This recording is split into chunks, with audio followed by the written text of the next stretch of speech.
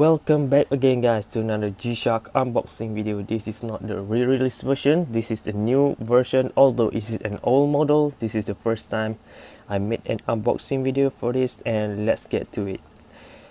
Normal Japan set box, boom, here it is, the King model. This is a Japan model, so it is top seller and multi-bank 6, if you can see there. So the price for this is really pricey compared to international model which don't have this multi-band 6 function built in the model. This is a basic colorway. You can find this in most G-Shock stores all over the world, especially the official G-Shock store. They always have this on shelf. This is really famous, although this is really big, but it is kind of an upgrade version for the classic GXW-56-100 model.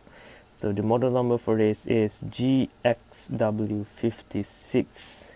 For people with larger wrist, this is for them.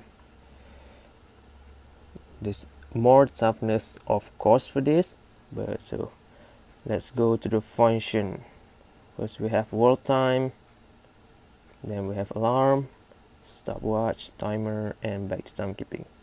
Normal, same function, not much to show here. Then go to the backlight, green, simple. Let's go through the features of it. The band first.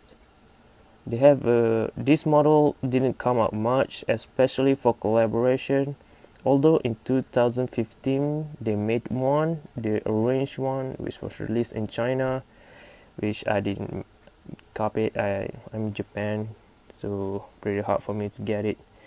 The most famous model that so far had been made with this model here is the Stevie Williams Dirty Ghetto Kids, the DGK collaboration, the purple one.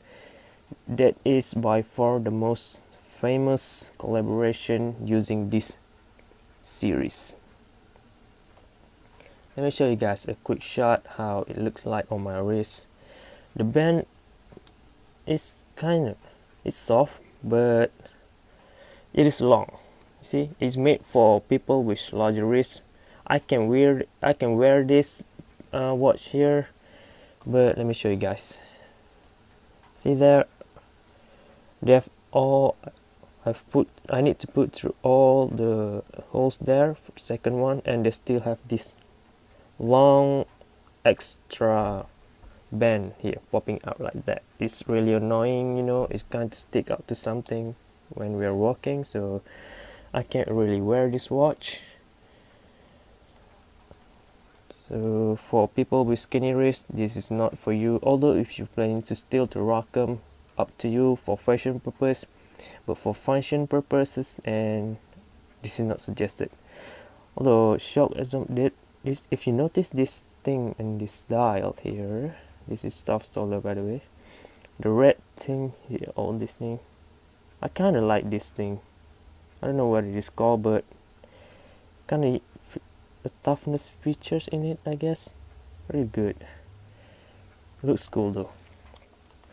So that's my opinion on this basic model for the GXW-56-100. And until then guys, I'll see you guys in my next unboxing video. And